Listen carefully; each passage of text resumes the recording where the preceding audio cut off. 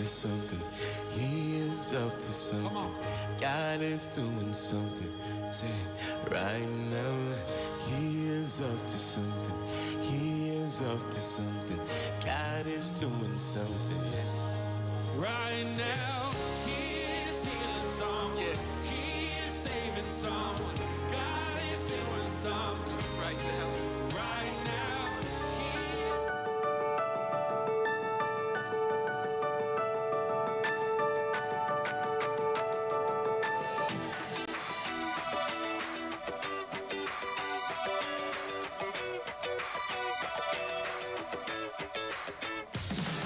Soon as I open my eyes, it's the same voice on the inside, already so heavy, weighing on my soul. All the fear, all the worry, all the heartache, all the hurting, colliding with your lighting, trying to steal my hope. Some days I break, I lose my way, more doubt than faith. But every time I'm in that fight, your love keeps pulling me back, it's magnetic. I pushed away, but I can't escape. Your love keeps pulling me back, it's magnetic.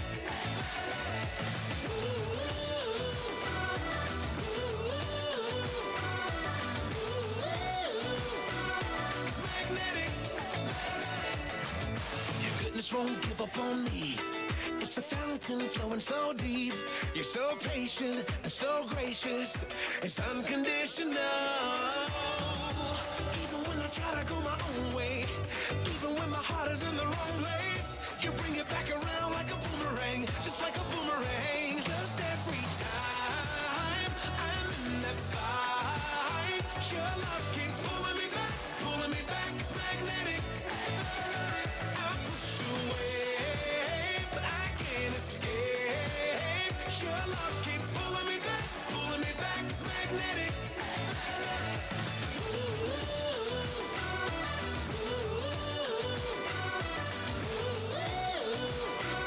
It's magnetic.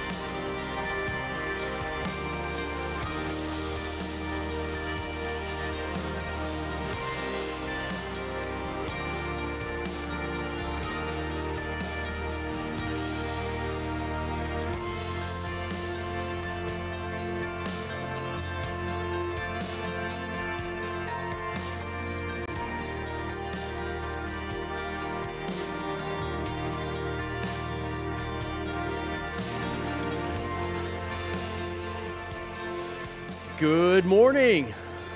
Hey, it's great to see you here this morning. I just want to let you know a couple things. If you are newer to Grace, we would just encourage you to fill out one of those connection cards. Drop that off at our connections booth. We have a gift for you. Want to make sure to invite you down to the fellowship hall after the service for coffee and cookies. Always a great time to visit over some caffeine and sugar. So, and also want to be able to tell you that we heard from our mission team, our youth mission team. So they arrived safely, made it through customs and immigration, made it to the hotel, had lunch. So I got a text and I said, okay, you got to tell me, what are you having for lunch? And my daughter Aubrey said, Little Caesars.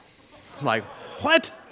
So they were able to just integrate real well into Nicaragua and then had a traditional dinner. But they are doing well. They're excited.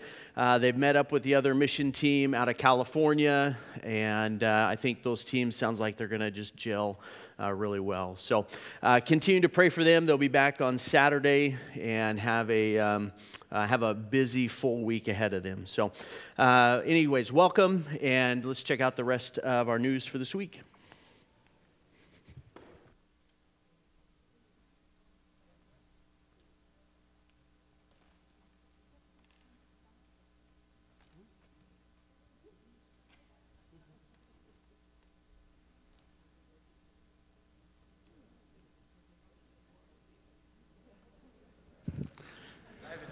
Yeah. Good morning. So let me see if I remember exactly where we're at with our news for this morning. Update for VBS. VBS was a success, had just right at 115 kids. Their goal was to raise $1,000 to go towards, now I can't remember the organization, one child? Is that what somebody said? Okay, one child, and so they are working towards looking at helping with foster care, and in between what came in for VBS and then what you donated back in the cactus in the foyer, it was over $1,100. So awesome, awesome to see that come in. We have coming up at the August 12th, we have a church yard sale coming up. So we have one of our grace groups, Joe Chapman's grace group, has decided that they wanted to organize that, and then all the proceeds will go towards the building fund. So we will be putting information out and getting a schedule out to you through the church email. August 8th through the 11th, you're going to be able to start dropping things off. And so kind of go through your things, and if you have some stuff that would sell, if you don't think it'll sell, then just keep it. But if you think it'll sell, go ahead and bring it, and then that way, that'll be a great opportunity to help support the building fund. And then the last thing, our one community service has been rescheduled, so that'll be taking place on Sunday, August 7th. There will be no services here that Sunday. We will offer children's program during the 11 o'clock hour, so if you have children and want to drop them off for the children's program at 11 o'clock, you can do that and then head over to the high school on the stadium to participate in a community service with the area churches. So that is your grace news for the week. Brian. Thank you, Wes. Let's rise to our feet, and we're going to sing here now today. Is everybody doing okay this morning so far? Is everybody alive and awake and ready to sing and worship here? All right, here we go. I'm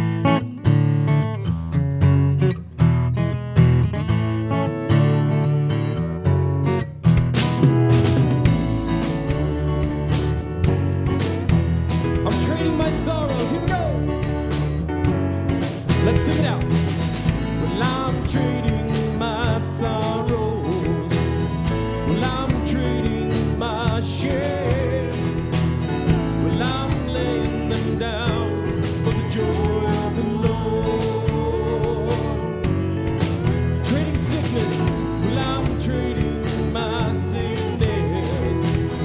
Well, I'm trading my pain. Well, I'm laying them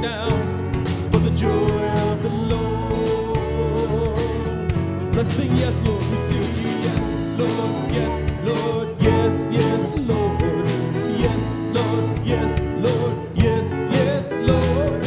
Yes, Lord, yes, Lord, yes, yes, Lord, amen.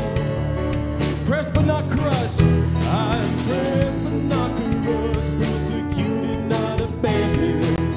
Struck down, but I'm not destroyed. I'm blessed beyond the curse, for his promise will endure. That his joy is gonna be my strength. Though the sorrow may last for the night, his joy comes in the morning. I'm treating my sorrow, well, I'm treating my shame. Well, I'm laying them down for the joy of the Lord. Trade the sickness, well, I'm trading my sickness. Well, I'm trading my pain. Well, I'm laying them down for the joy of the Lord.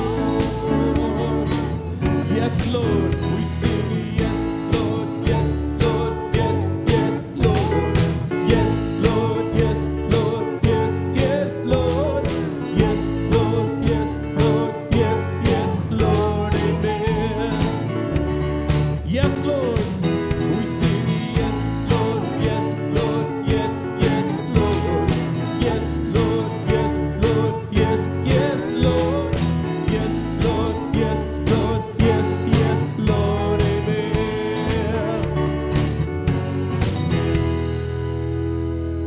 Amen.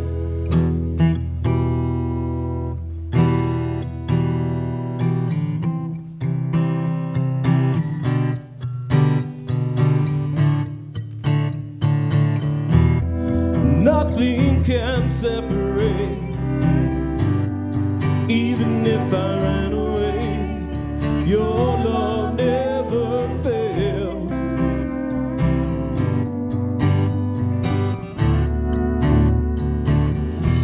I know I still make mistakes, but you have new mercies for me every day. Your love never fails.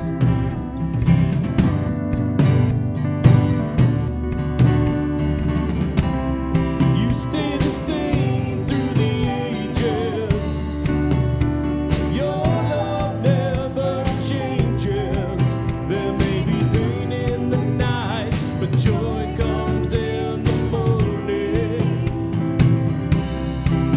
And when the oceans rage, I don't have to be afraid, because I know that you love me.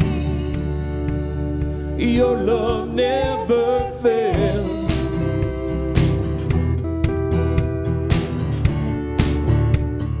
Wind is strong. The wind is strong and the water's deep. But I'm not alone in these open seas. Your love never fails.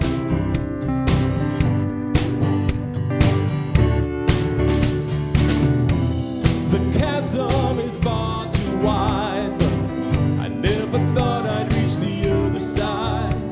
But your love never fails. Let's sing, you stay the same, Lord.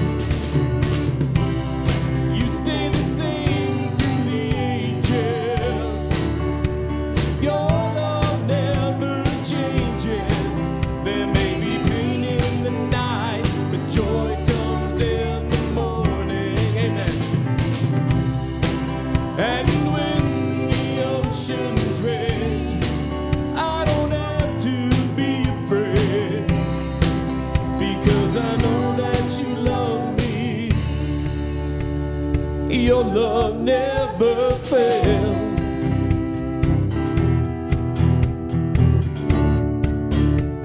Your love never fails. You make all things, and you make all things work together for my good. And you make all things.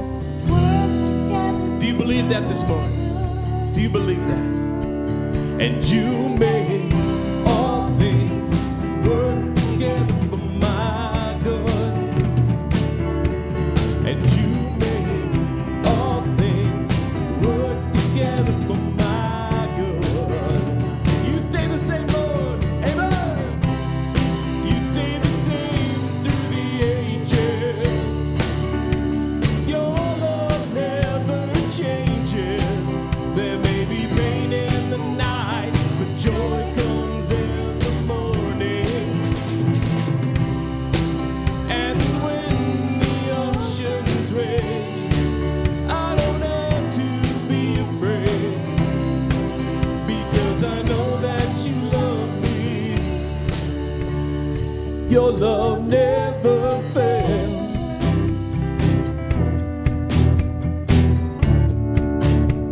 Your love never fails.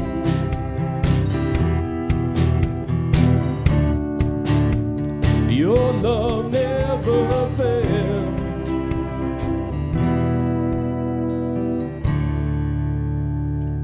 Amen. Dear Lord, Father, we thank you for this time.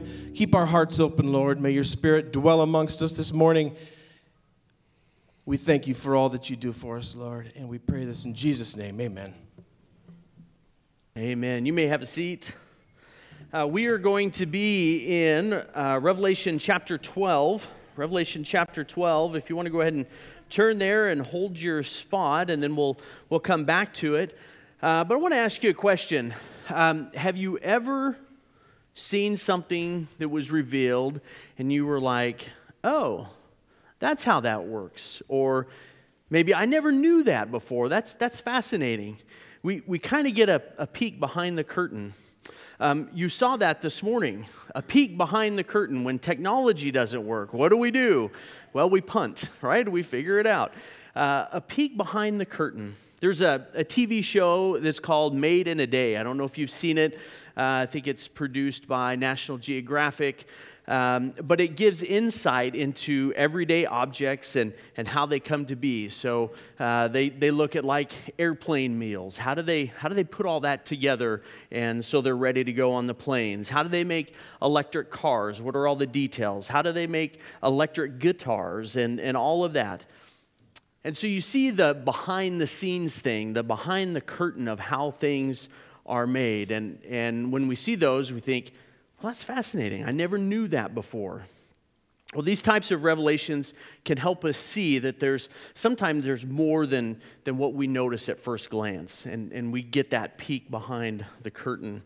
And really today, that's what we're going to see in our text, is we're going to see a little bit of a peek behind the curtain of what's going on in Scripture and some stories that we're familiar with, but we're going to see them from a little bit different perspective. And my hope and my prayer as we go through the passage today that we're going to really be able to grab onto this bottom line, and that is that God is faithful to keep His promises and to protect His people. God is faithful to keep His promises and protect His people. So if you would, if you're not already there, Revelation 12, and in honor of God's Word, if you would stand as we read this morning.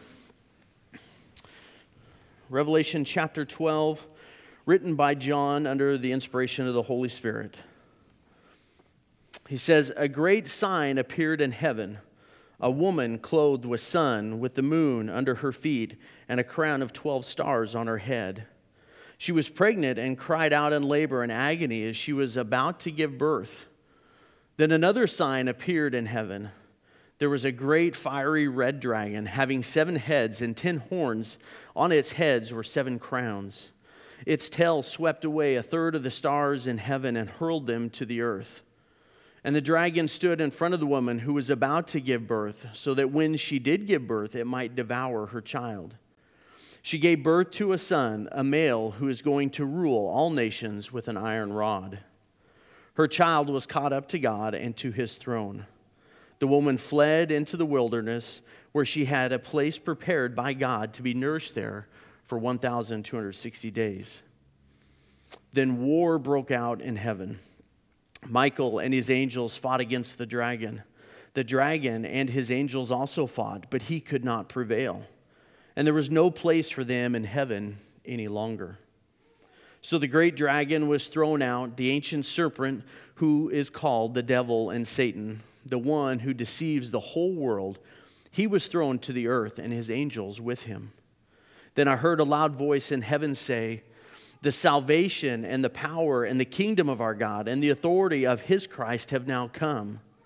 Because the accuser of our brothers and sisters who accuses them before our God day and night has been thrown down. They conquered him by the blood of the Lamb and by the word of their testimony, for they did not love their lives to the point of death. Therefore, rejoice, you heavens, and you who dwell in them. Woe to the earth and the sea, because the devil has come down to you with great fury, because he knows his time is short. When the dragon saw that he had been thrown down to earth, he persecuted the woman who had given birth to the male child. And the woman was given 2 wings of a great eagle, so that she could fly from the serpent's presence to her place in the wilderness, where she was nourished for a time, times, and half a time.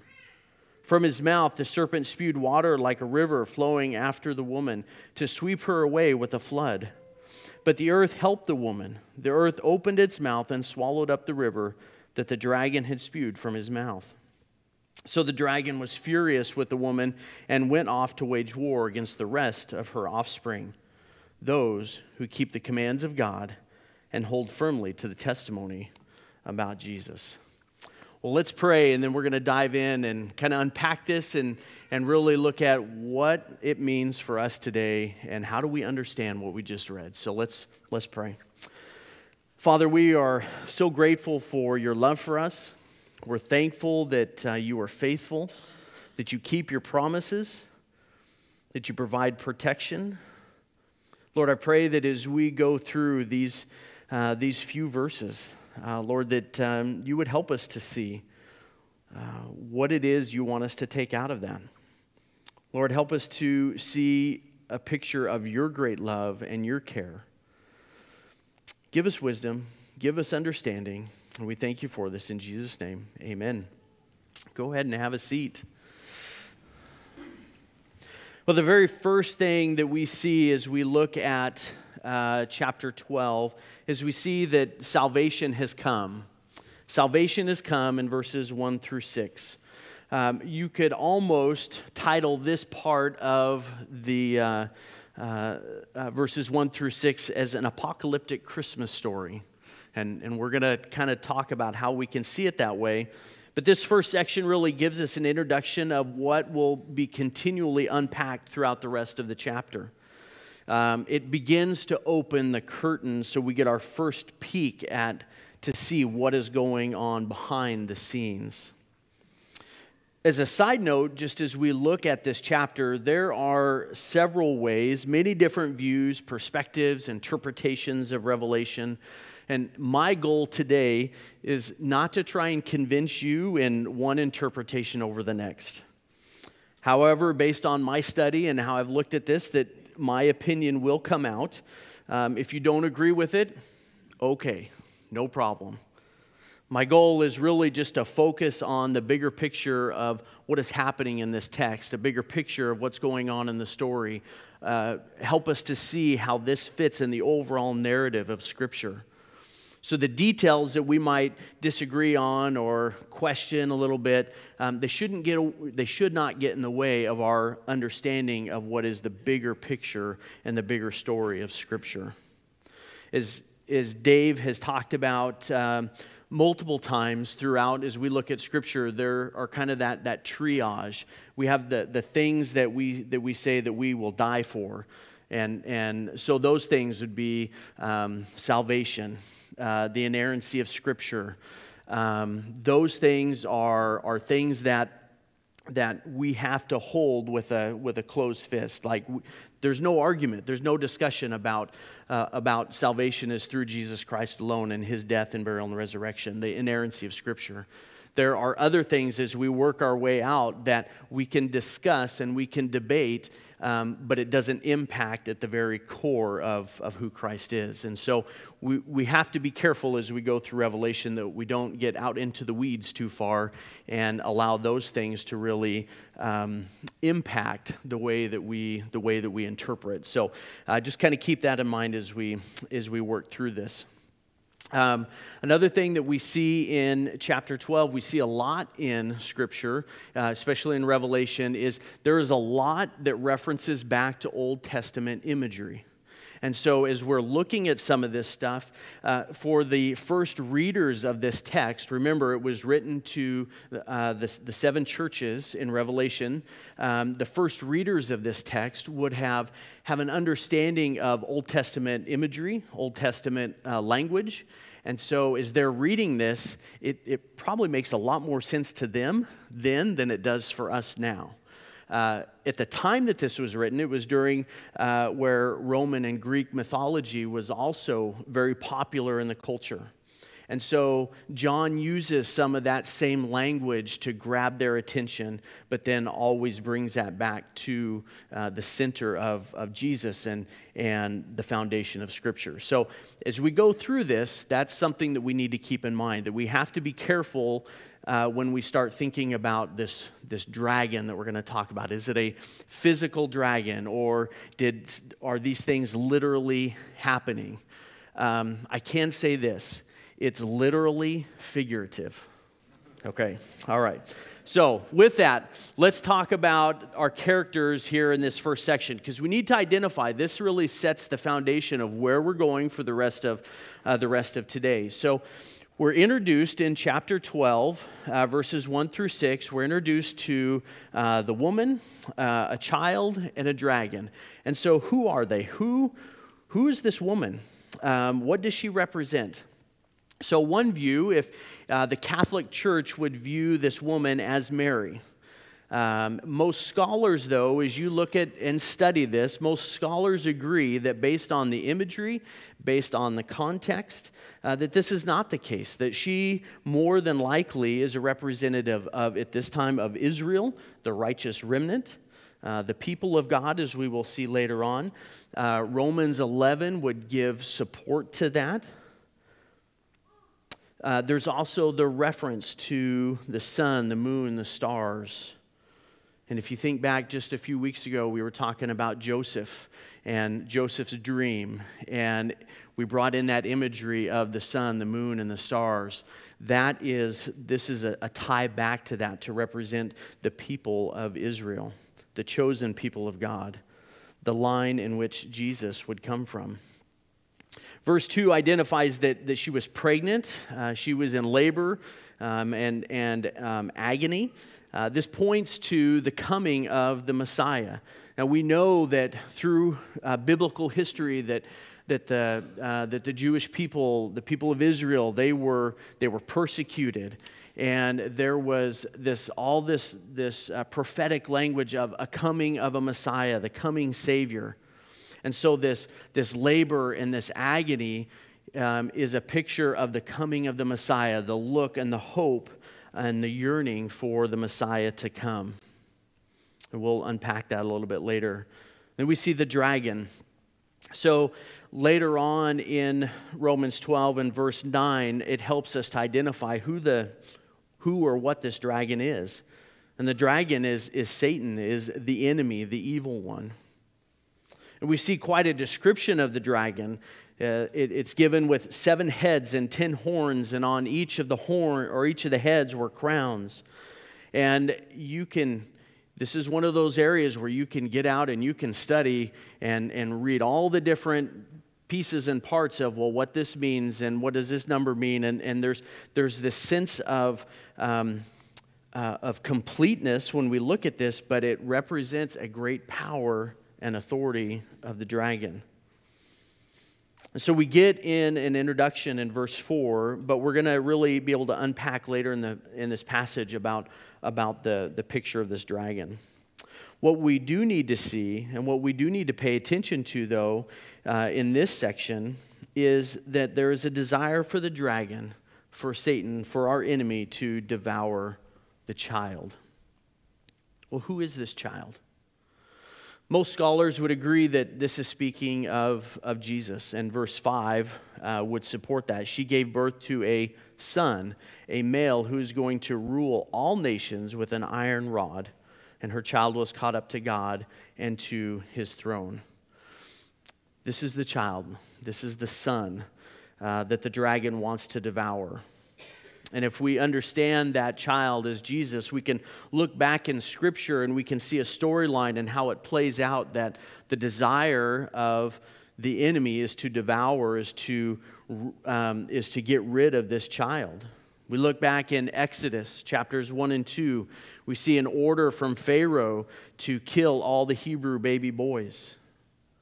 We see in Esther the story of how Haman has a desire to wipe out the nation of Israel. We see in the New Testament in Matthew 2 where Herod has a plan to find this baby that was born, who is the coming king, and to kill Jesus. There has been this plan since the beginning to get rid of the line, to get rid of the coming Messiah. We see in verse 5 that the birth, we see the purpose of the son. So she gave birth to a son, a male who is going to rule. It's the purpose, to rule all nations with an iron rod. And it says her child was caught up to God and to his throne. What is critical for us to understand is that little small segment that said her child was caught up to God and to his throne. The apocalyptic Christmas story and the ascension to heaven, that's the story of Scripture. That's the heart of God's plan, the coming of the Messiah and a conquering of death and returning to heaven. We'll talk more about that. Verse 6 tells us that the woman fled into the wilderness, a place of refuge, a place prepared by God to be nourished and cared for that 1,260 days. We're going to tie back into that later. Remember, these first 6 verses are really helping to lay a foundation of what is coming next as we continue to open that curtain a little bit more to see what's behind it. We see this 1,260 days again. Last week, Dave covered this, talked a little bit about this, but just as a review, we view this 1,260 days, the 42 months, the 3.5 years. It really represents a period of time of persecution. Robert Mounce describes this time in his commentary in Revelation. He says the temporal or the worldly designation of 42 months is also given in Revelation as 1,260 days, and a time, times, and half a time. Its primary reference is to the period of Jewish suffering under the Syrian despot of Antiochus Epiphanes in 167 to 164 BC. And it became a standard symbol for that limited period of time during which evil would be allowed free reign. It is the conventional period in apocalyptic literature for the temporary triumph of evil before the end of the age. So we're really talking about, as we look at this, the woman fled into the wilderness where she had a place prepared by God to be nourished there for 1,260 days.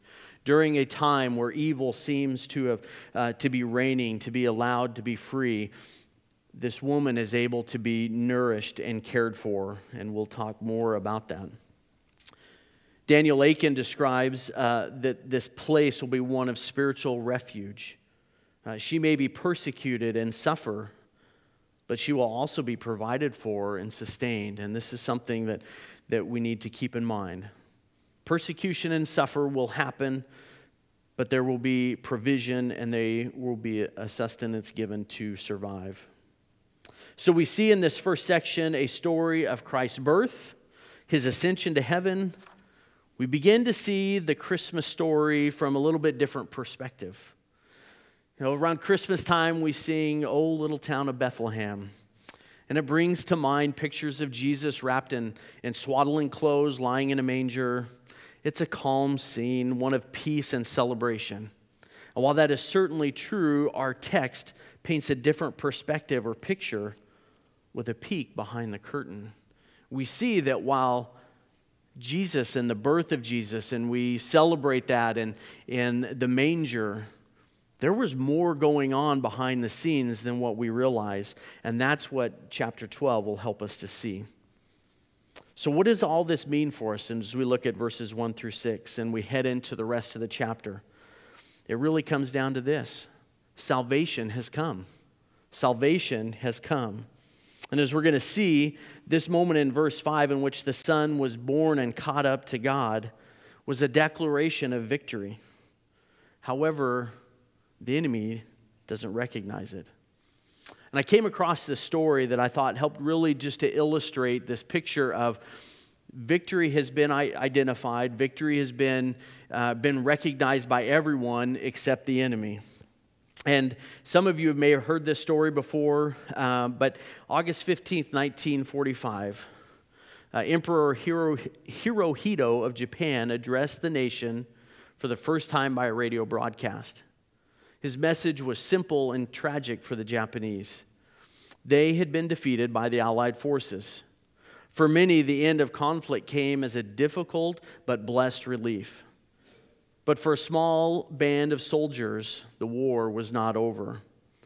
Because they refused to believe what they heard or whatever the reasoning, a number of the Japanese soldiers continued fighting for years. The last of these was Lieutenant Hiro Onada, who carried on fighting. He carried on hiding in the jungles until March 9th of 1974, 29 years after victory had been declared. He finally surrendered only after he received formal orders from his government. Jesus has decisively triumphed over our enemy. We see a picture of that in verses 1 through 6. The rest of the chapter is going to kind of expand that out for us to see how that happened. But Jesus decisively triumphed over our enemy, but we must realize that Satan hasn't gotten the memo quite yet, hasn't recognized, is going to continue on until there will be a definite time. And the rest of Revelation helps to unpack that.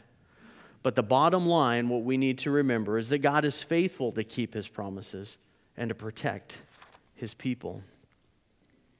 The second thing that we see as we look through verses 7 through 12 is that Jesus conquers and we overcome. Jesus conquers and we overcome. The curtain opens a bit more and we begin to see a further picture or explanation of what we just read in verses 1 through 6, and war breaks out in heaven. Verse 7 says, "Then war broke out in heaven. Michael and his angels fought against the dragon. The dragon and his angels also fought, but he could not prevail, and there was no place for them in heaven any longer. So the great dragon was thrown out, the ancient serpent who is called the devil and Satan, the one who deceives the whole world. He was thrown to earth and his angels with him." So the battling parties, who is battling here? Well, Michael and his angels. The Archangel Michael, the one who fights on behalf of God's people. We see that as an example in the New Testament where Michael would fight on behalf of God's chosen people. He is given charge to fight against the dragon, against Satan and his angels. Well, an interesting point and something that we really should remember and understand is that Satan is not God's counterpart. He is not equal with God. And we see that in this because God is not the one fighting the dragon. Michael, the archangel, is charged with this fight and is successful, as we see in verse 8. Some commentaries say that it's as if God recognizes that this fight is below him and he doesn't need to stoop down to fight this. He sends Michael out and gives him charge to fight. There is success in verse 8. It says, "But he, the dragon, could not prevail, and there is no place for them in heaven any longer." As a result, verse 9 tells us that the dragon was thrown out. He was thrown to earth along with his angels. And so it's important that we recognize just how powerful God is. Sometimes we have the thoughts that come into our head like, why is evil so rampant in this world? And it is. And maybe you'll see why. And we think, why isn't God doing anything? This helps to open the picture and help us to see there are things that God is at work, but we also need to understand that evil will not conquer. God is powerful. Satan does not have the same power and strength as God does, and we can rest assured in that. So what are we seeing with this peek behind the curtain in the first part of 7 through 12? Robert Mounce in his book cites a few authors that really help to describe the scene so well. This author, commentator, Caird, says, Michael's victory is simply the heavenly and symbolic counterpart of the earthly reality of the cross. Commentator Harrington says the fall of the dragon is really the victory of Christ. Victory over Satan was won by Christ on the cross. Satan's defeat in battle is Paul's doctrine of justification by faith in pictorial form. The fact is, Jesus conquers. How is it that this dragon is thrown out? Yes, Michael, the archangel, is battling the dragon. At the same time, Christ is on the cross. And when Christ dies on the cross, is buried, resurrected, ascends to heaven, he hands Satan the defeat. Jesus conquers. But that's not all. Because Jesus conquers, we overcome. Verses 10 through 12 is this announcement. The salvation and the power and the kingdom of our God and the authority of His Christ have now come, because the accuser of our brothers and sisters who accuses them before our God day and night has been thrown out. They conquered him by the blood of the Lamb and by the word of their testimony, for they did not love their lives to the point of death. Therefore rejoice, you heavens, and you who dwell in them. Jesus conquers and we overcome. That's a great place for an amen. Jesus conquers and we overcome. The announcement has been made. Victory has been achieved. Defeat to the enemy in heaven, and he is finally and forever cut off from access to be the accuser before the throne. Satan has no more standing in heaven to go and to accuse God's followers.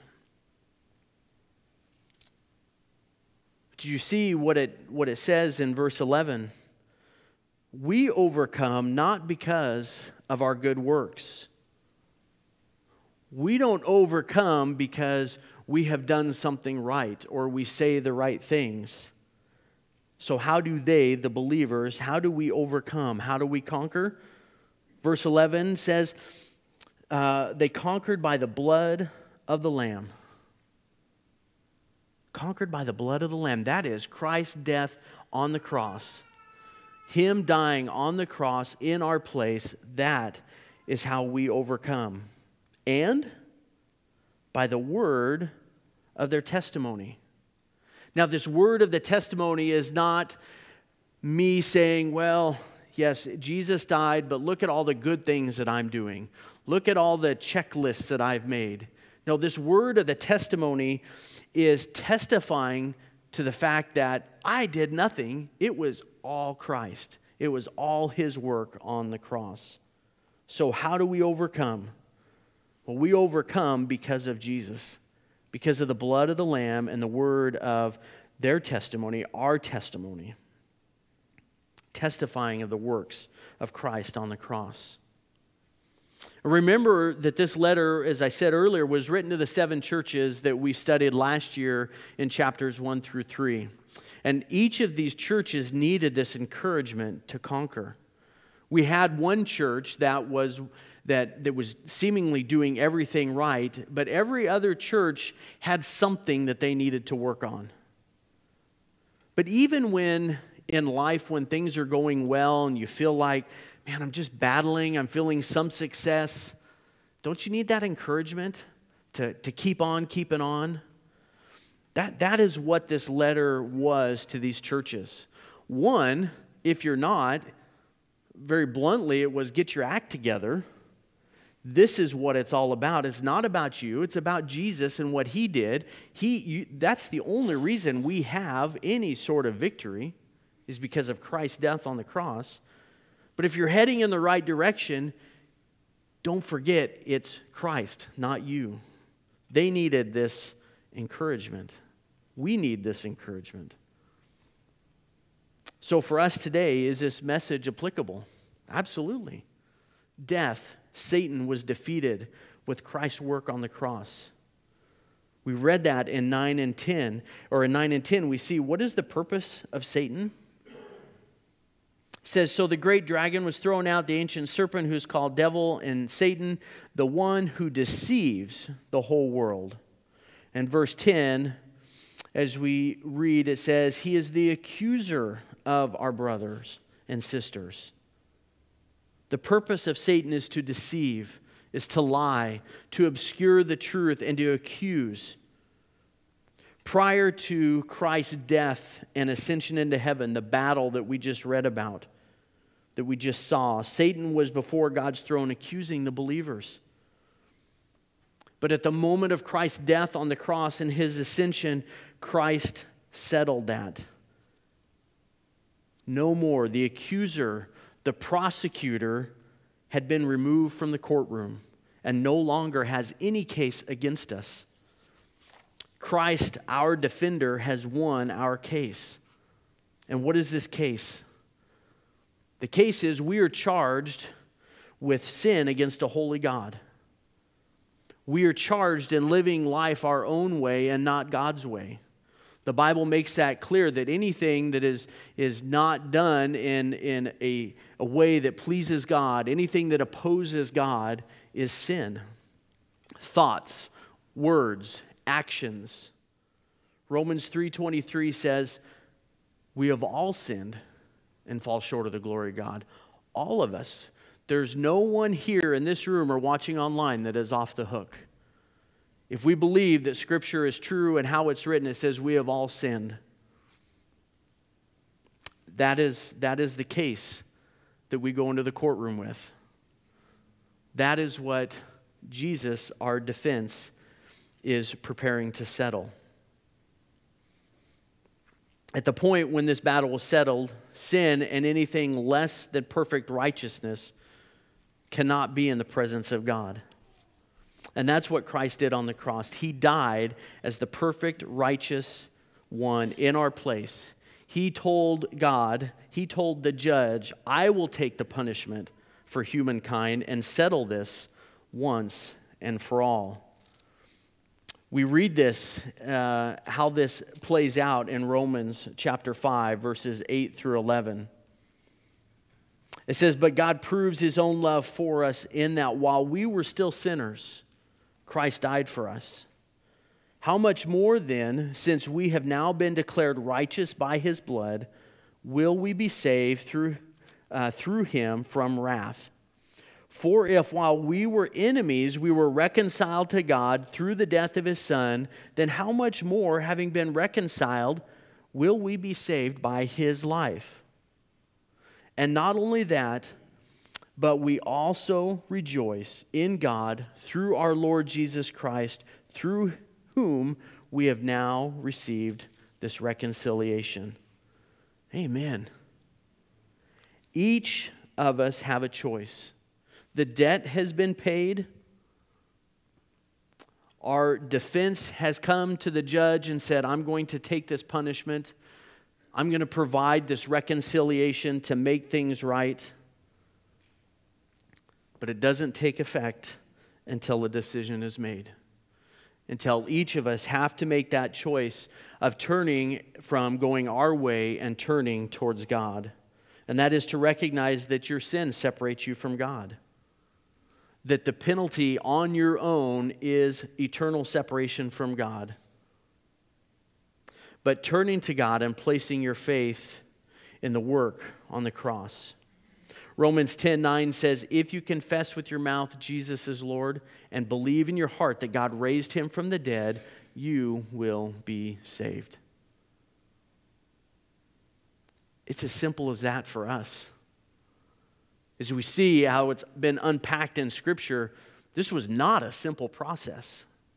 Our faith in Christ is recognizing everything that Christ has done on our behalf.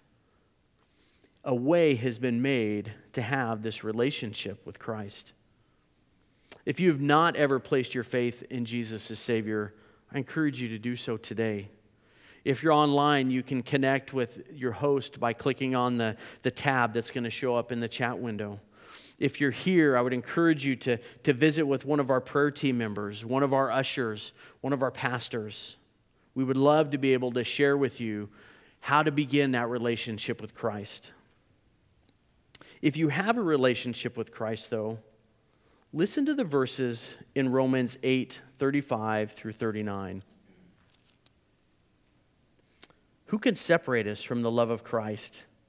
Can affliction or distress or persecution or famine or nakedness or danger or sword?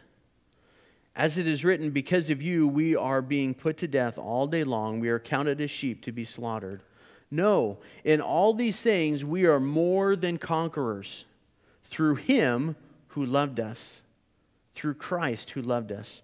For I am persuaded that neither death nor life, nor angels nor rulers.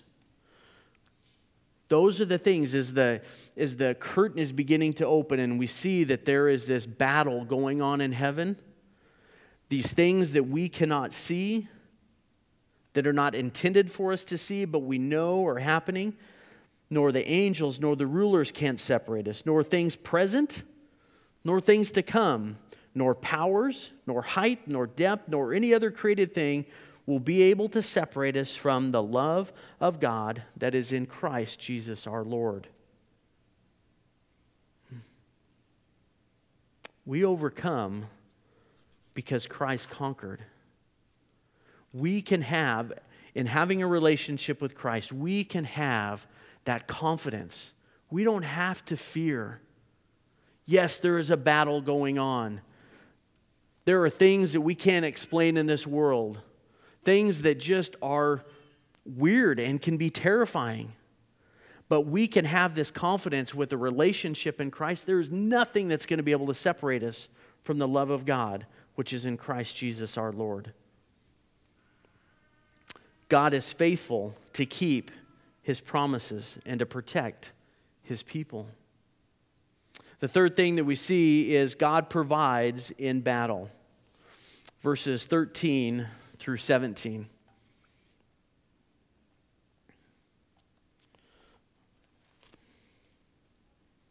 It says, when the dragon saw that he had been thrown down to earth, he persecuted the woman who had given birth to the male child. The woman was given 2 wings of a great eagle so that she could fly from the serpent's presence to her place in the wilderness, where she was nourished for a time, times, and half a time. From this mouth the serpent spewed water like a river flowing after the woman to sweep her away with a flood. But the earth helped the woman. The earth opened its mouth and swallowed up the river, so that the dragon had, the river, let me start that again. The earth opened its mouth and swallowed up the river that the dragon had spewed from his mouth. So the dragon was furious with the woman and went off to wage war against the rest of her offspring, those who keep the commands of God and hold firmly to the testimony of Jesus. Remember that victory has been declared. But as we're reminded in this section, Satan continues his efforts to deceive and accuse, and as we see, even step up efforts. We left off this last section in verse 12 where it said, woe to the earth and the sea, because the devil has come down to you with great fury, because he knows his time is short. War has been settled in heaven. Satan has been thrown out of heaven, and it shifts now to earth. It's as if the attitude, and maybe you've seen this in movies you've watched or maybe even in sporting events, like in poor sporting events or poor sportsmanship. It's, I know I have lost. I'm going to bring down as many people as I can with me. That really is the attitude that we're looking here. Defeat has been declared. Satan knows his time is short. And so his goal is to take down as many as he can. The woman is persecuted. Some scholars will continue to say this represents Israel and the faithful remnant. Others say that based on the unfolding of the events, and as we see, it's like each of these sections give just a little bit more detail, a little bit more of opening that curtain up to see what's going on behind the scenes. But others will say that based on the unfolding of events, this is more likely a representation of all believers, Jews and Gentiles. Robert Mount's commentator says, it is out of faithful Israel that the Messiah will come. So that's what we had read earlier on in 1 through 6. It should cause no trouble that within the same chapter, the woman comes to signify the church in verse 17. The people of God are one throughout all redemptive history. The early church did not view itself as discontinuous with faithful Israel. We see now a reference, a bit more detail behind the curtain in verse 14.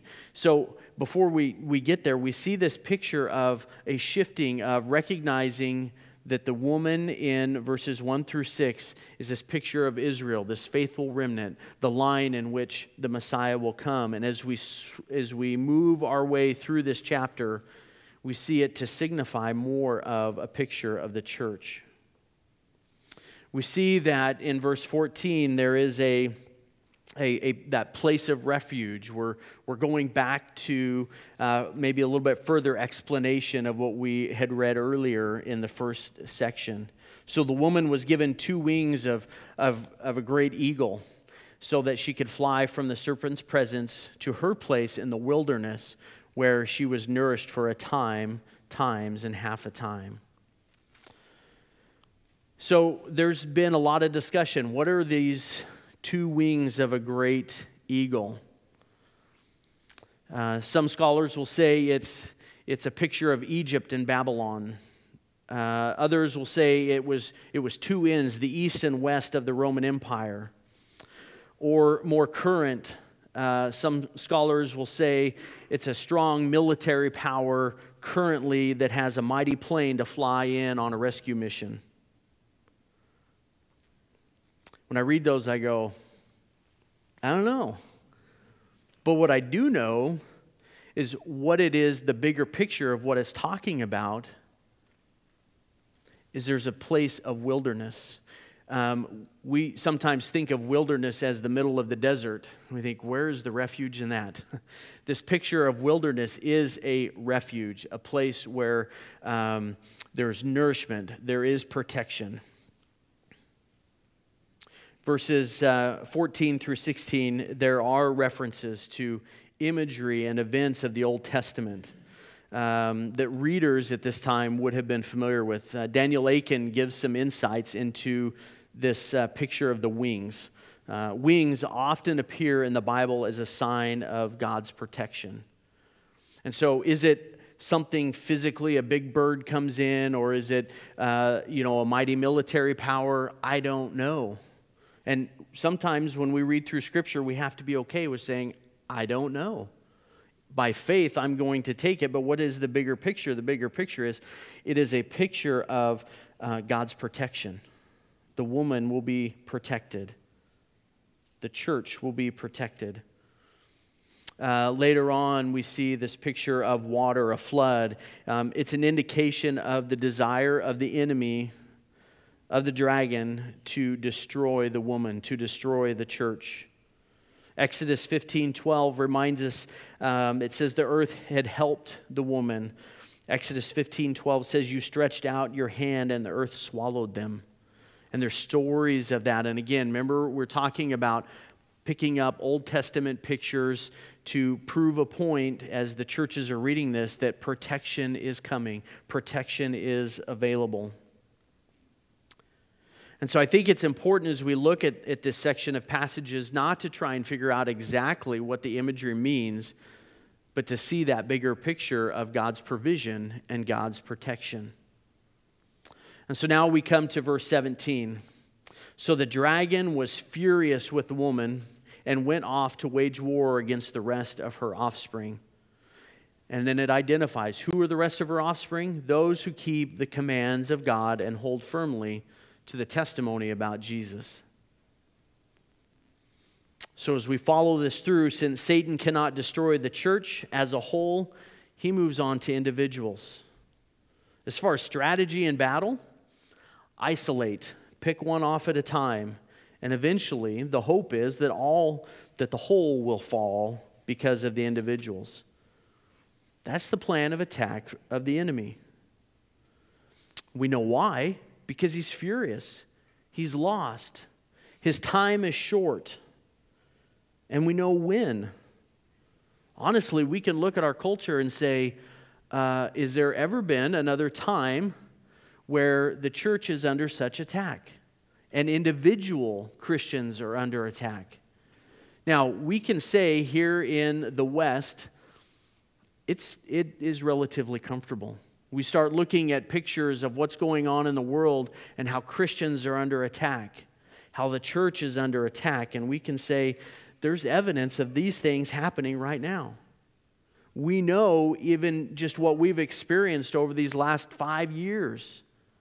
And we can probably point back even further of the faith that we have in Christ is more and more under attack.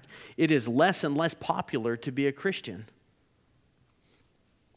Not that we ever needed to do it because it was popular, but it is less popular. It is not as well accepted.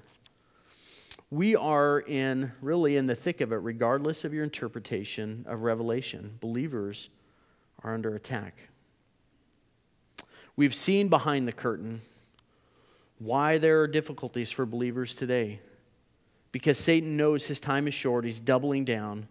We see throughout Scripture that there will be difficult times and trials and persecutions. We're not exempt from that. But God provides what is necessary for battle.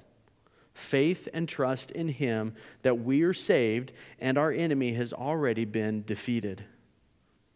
This is a prime example of why we need each other, why we need the church, why it is important to be here on Sunday mornings in the worship service, why it is important to be involved with small groups, with our grace groups, involved with Bible study. These are not things just to check off the list to say, I went to church today, I'm part of a small group, I'm part of a Bible study. We need to see that what God has provided us to be successful in battle, to overcome. He has given us each other. We are stronger together with Christ at the center. As believers, that's why we have the church. We have the church to support one another, to worship God, to connect with one another, because these battles that we are facing, we cannot do on our own. We need support from one another. We need to recognize as a collective group that it is all because of what Jesus did on the cross and our testimony to that. God is faithful to keep His promises and protect His people. Just like the lieutenant who didn't want to accept the message that the war was over, that defeat had been handed down, so is the same with Satan. But as we continue our study in Revelation, we will see there is a definitive end. And we can rest in Christ's work, knowing that salvation has come. Jesus conquered, and we have overcome. And that God will provide in times of battle. As the worship team comes forward, would you pray with me? Let's pray. Father, we are so grateful that your word is true.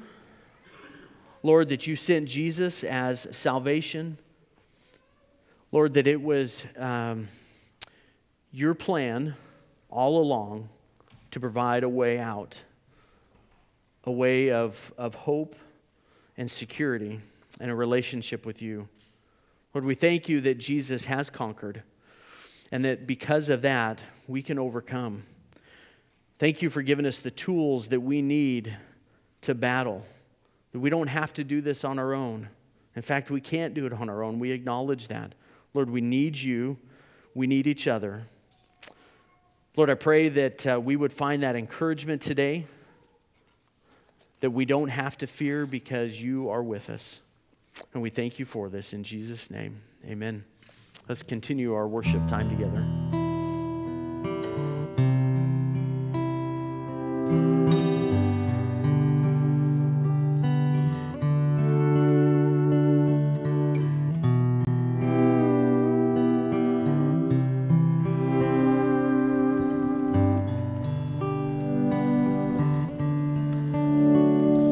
There's a peace I've come to know, though my heart and flesh may fail. There's an anchor for my soul. I can say it is well,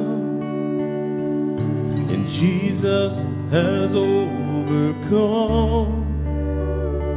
And the grave is overwhelmed. The victory is won. He is risen from the dead, and I will rise when he calls my name. No more sorrow, no more pain. Eagle's wings before my God, fall on my knees and rise. I will rise.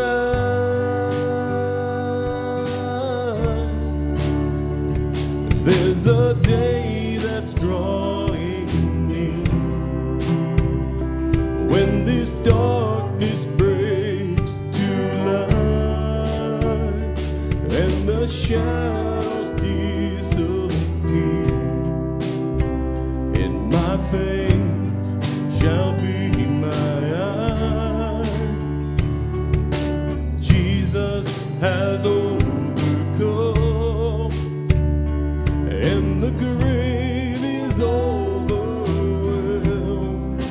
Victory, victory is won.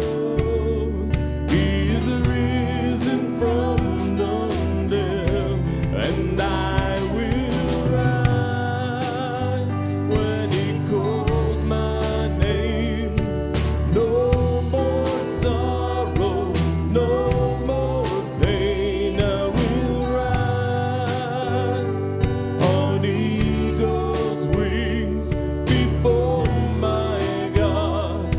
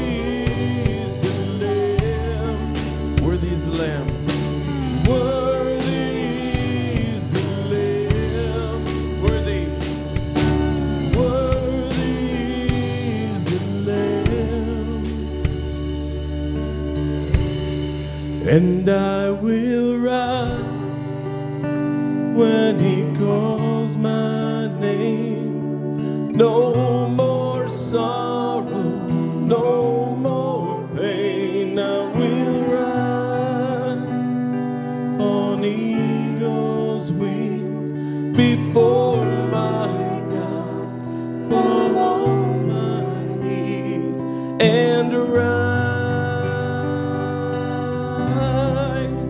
I will rise. I will rise. I will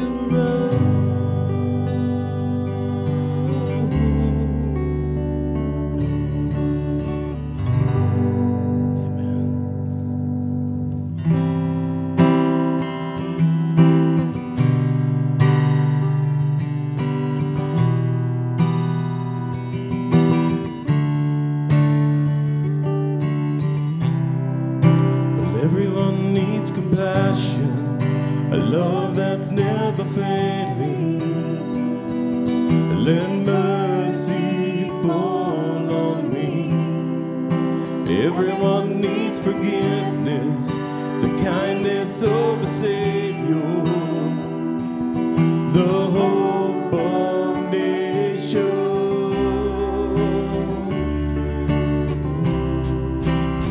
Savior, Savior, you can move the mountains. My God is mighty to save. He is mighty to save forever. Author of salvation, he rose and conquered the grave. Jesus conquered the grave.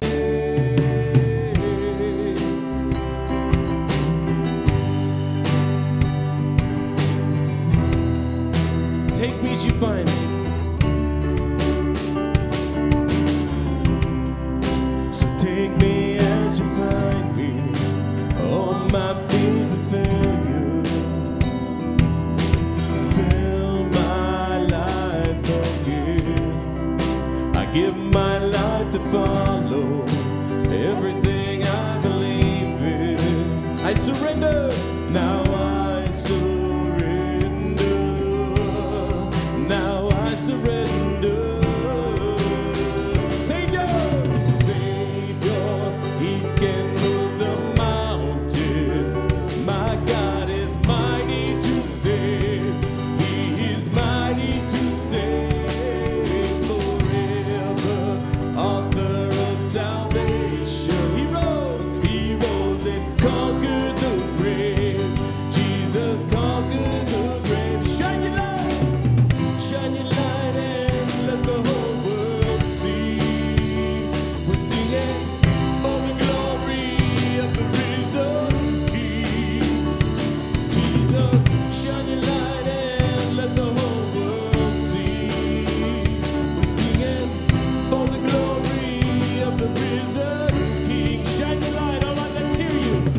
Shine your light and let the whole world see. We're singing for the glory of the risen King. Jesus, shine your light and let the whole world see. We're singing for the glory of the risen King. Savior, Savior, he can move the mountain. My God, mighty to save. He is mighty to save forever. Author of salvation, he rose and conquered the grave. Jesus conquered the grave. My Savior, you can move the mountains. God, you are mighty to save. Yes, you are mighty to save.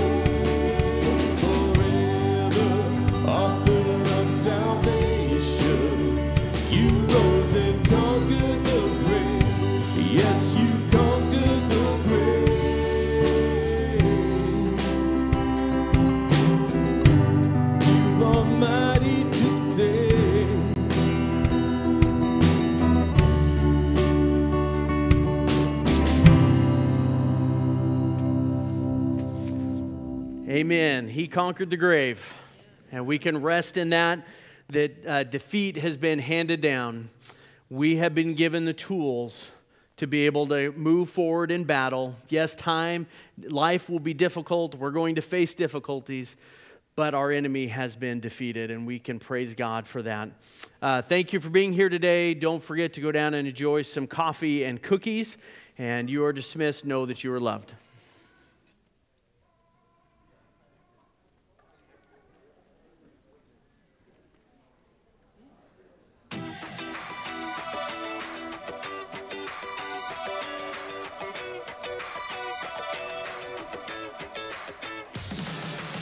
As I open my eyes, it's the same voice on the inside, already so heavy, weighing on my soul. All the fear, all the worry, all the heartache, all the hurting, colliding with your lighting, trying to steal my hope. Some days I break, I lose my way, more doubt than faith, but every time I'm in that fight, your love keeps pulling me back, it's magnetic. I pushed away, but I can't escape. Your love keeps pulling me back, it's magnetic.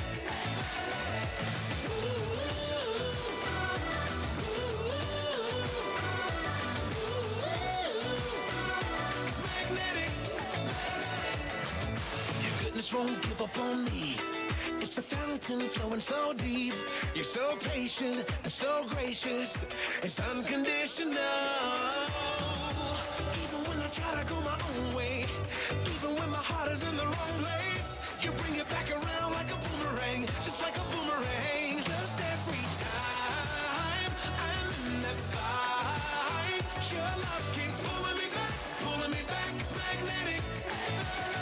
I pushed away, but I can't escape. Your love keeps pulling me back, it's magnetic.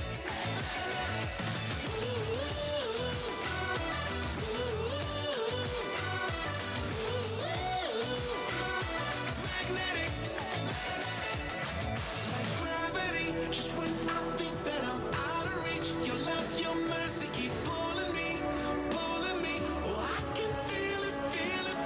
It's changing me. No more searching, it's clear to see.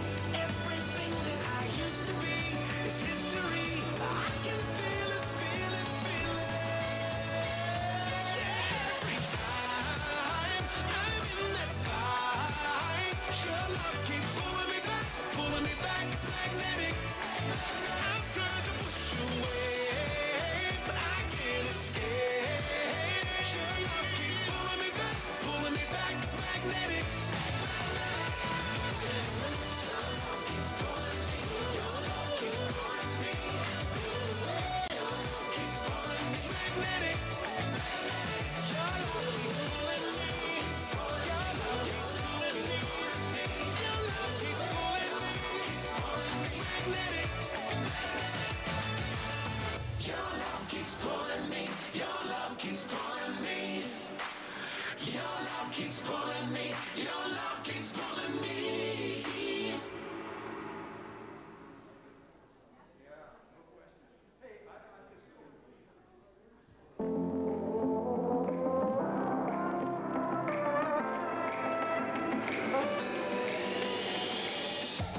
When I've met my match, and there's nowhere to go.